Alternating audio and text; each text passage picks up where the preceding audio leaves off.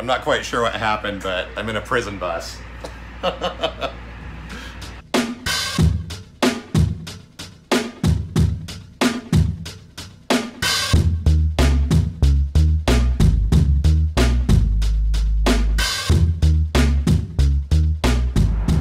Well, it would appear as though I've moved, and I'm not in a bus or a box truck.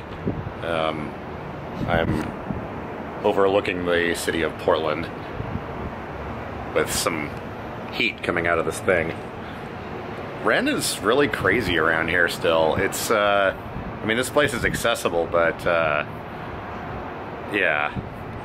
I know I kind of like swore off apartments for a while, but I'm not really sure what else to do at this point. Housing and shops and things like that. Yeah, I think I'm just gonna hang out here for a while and, oops, lock the exposure. I'm just gonna hang out here for a while and keep an eye on the housing market. I mean, I have 3 storage units. I'm renting an apartment.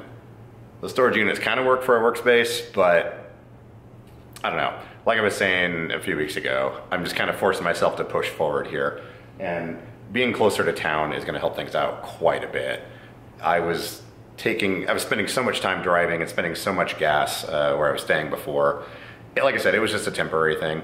And by the way, this isn't actually my apartment. This is just the little community room. It would be a little bit nuts if I spent that much money on an apartment. But yeah, I'm just gonna hang out. My head's still kind of spinning from all the moving, and I've got some footage that I filmed over the last few days. Oh, I got 7 more wheelchairs. They're all for power soccer though. Well, except for 2 of them. And I think I have a new daily driver. I'm building an F3. I got some footage of that. Check it out.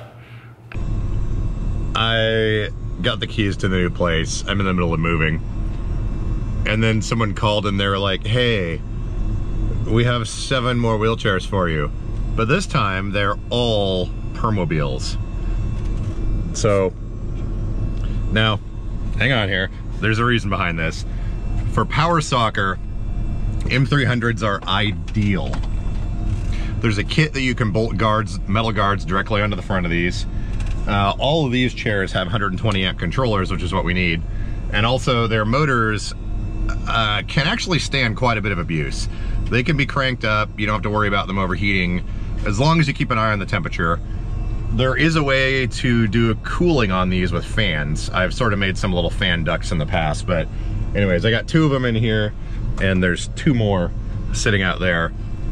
So I've got 4 M300s here, and I picked up another M300 yesterday, a C300, and an F3. The F3 I think is gonna be my new daily driver. It's just the power base. It's missing a couple of random parts, but it shouldn't be too bad. But we finally have a legit fleet for soccer. All we need to do is stuff some batteries in these things, order the guards, bolt them on, and we're done. We've got like, well, just from what I've picked up in the last couple days, between all of them, a few of them have joysticks missing, but we've got like 4 turnkey ready to go chairs, in addition to the other 3 that I've got. So this is actually really exciting. It's a lot of work, and I'm glad I got that other storage unit. Another friend's on the way over right now, and he's gonna grab one of these chairs because I can only fit 3 of them in here. And that one, seat elevator's in the up position. But this is actually really exciting. This is the problem we were having, was getting enough chairs for people to use, because it's expensive to buy these things. And when you buy them, you don't want to attach big metal brackets to them and go around and smash into things because it's your only chair. So this is gonna be great. This is really moving power soccer forward here in Portland. The only trick now is transportation. Remember how I mentioned a box truck? Well, I'm not gonna be living in one, but I think it might be a good idea to get one so that we can transport all this stuff around. Yeah, this is awesome. All right, we transloaded the other chair into my friend's van, and now we're in here. Let me tell you, it makes for an interesting transfer. I have to transfer from that to this, and from this to this seat. Yeah, let's go to storage and dump these off. Luckily there's space now. And then later this week, after I'm done moving, we can go through and inventory some of this stuff and figure out what parts we need and what's here and what's missing and all that good stuff. Energy is definitely at a premium right now. These M300s that don't power up are extremely difficult to move. I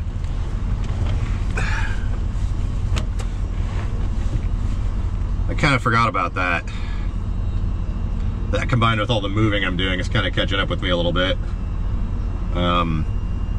Luckily, I think I have one more load that will fit in this van to get into the new place. And then I'll just need help with my bed. But, all right, I've got a little bit of coffee left. I'm going to chug that real quick, I think. See if we can get these chairs out of here. So M300s, because they're mid-wheel drive chairs and they have 4 caster wheels, 1 on each corner, getting all those casters to turn without the chair powering up is really difficult. So you can push them straight pretty much okay, but maneuvering them, especially on the carpet in this van, the old wrists and arms are not so happy about that. I guess as a side benefit, if my hands get cold, I can just grab my wrists, because my wrists are nice and warm. Oh boy. All right, let's get this done. And then, oh, I forgot. The Rubbermaid cart is still at the new place, and I kind of need that to move, but it's in the opposite direction. What time is it? 12:15. I might just have to do without, because I think if I go back to the new place, grab that cart, and then go back to the old place, traffic is going to absorb all the time it takes. But okay, let's get this done. I'd like to take a moment to point out how nice the wiring is on this chair. Check it out. So our joystick wiring comes up through here, plugs in, and look at this. They've got it tucked away in the track here, and it runs up to the little swivel joint. But let's take a moment to appreciate how nicely this thing was actually put together. Awesome. Back out here at storage. I've been working on the F3 over here. I left it plugged in overnight, and the batteries seem to actually be working. It was missing this little multiplexer box here for the ICS controls. I had one of those, so I put that on. This actuator for the legs is actually off of, I don't remember exactly, but I was able to get that bolted up, and now our leg rests work. I've got some foot plates that will go on here, but the thing powers up now and moves.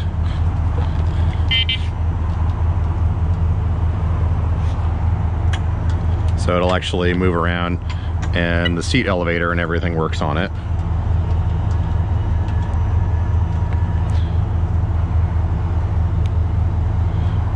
All right, it's starting to rain. I gotta get this stuff moved inside. Yeah, I forget exactly which model of chair these leg rests came off of. I'm pretty sure it was a C300 or a C500, although I think the C500s use a different style of leg rest actuator, unless this is the backrest actuator. Yeah, I'll have to look online and try and find some photos and figure out what is what. That might actually be a backrest actuator. Of course, this chair is different. Actually, let me look at one of these other ones. Let's see here. So that's leg rest. It points back, as you can see there.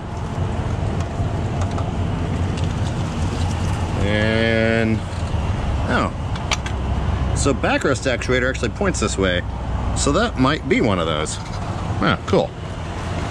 Well, I need to move some of this stuff inside before it starts raining too hard.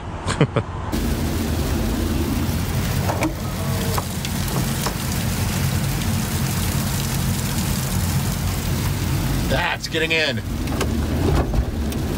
Yeah. Okay, we're between rainstorms and grab some more parts. I'm pretty sure the F3 uses the newer style of 3G seating, so I think a lot of the stuff should be compatible.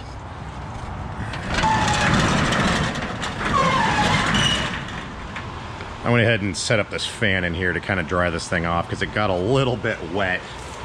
We had some sleet coming down for a few minutes, but I think this stuff should be compatible. I need both hands for this. I'll show you once I get it on there.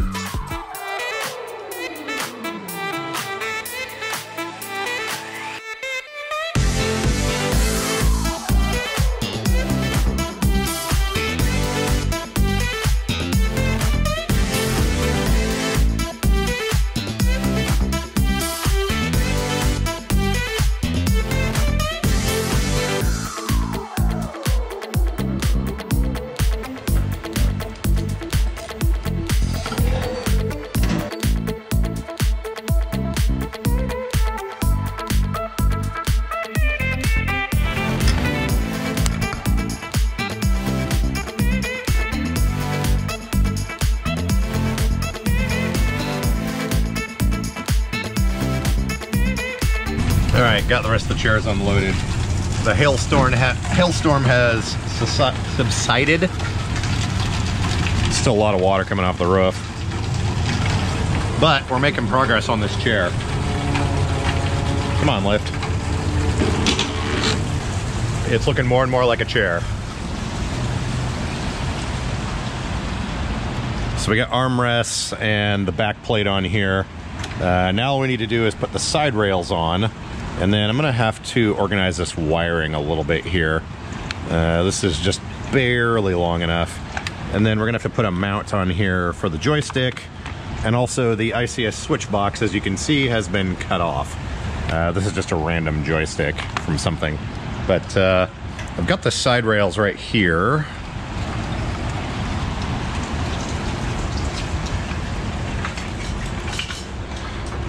There we go, side rails. Got a bucket of screws, so we should be able to get these put on here. It's raining and everything, and trying to deal with the camera and this at the same time isn't very good, so I need to move this cart out of here so I can actually get in here when it starts raining again. So I'll be back in a few minutes.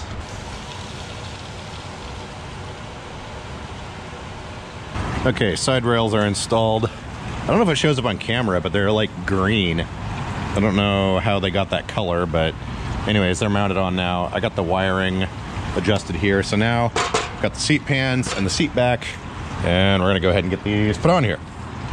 Let's see if we have enough battery in this camera to do this.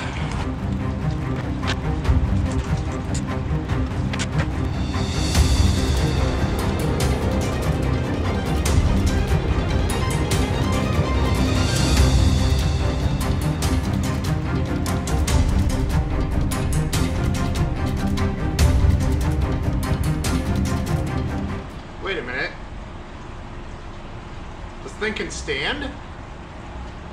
Are you kidding?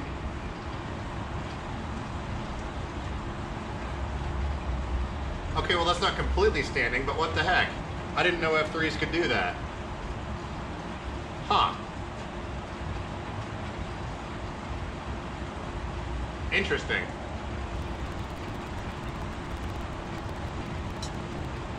Alright, well, it's starting to rain again. I think this is a pretty good stopping point for right now. The thing seems to work. It needs some programming. It's only set up for an attendant control right now, and it moves really slowly. But yeah, there we go. I mean, it's sort of like starting to look like a chair and stuff. Alright, cool. I'm going to shove this back in here, and we're going to continue moving. And by the way, if you've ever been to an auto auction, you may recognize logos like that. This seat pan actually came off of C500 that I got at an auto auction. Apparently it was in a van that got into an accident and like the rear stuff was bent up on it. I think I have some photos of that, trying to bend the steel back with like a 12-foot long pry bar and a guy hanging on the end of it. But yeah, I used that chair for a little while, but I think I wound up parting that one completely out, and that's where most of these parts came from. But anyways, yeah, auto auction. Uh-oh, looks like you got some moisture inside the joystick. It's fogging up. Yeah. Oop. There we go. So after what I thought was a lot of work, all I packed was the stuff on the top of the cart and that shelf.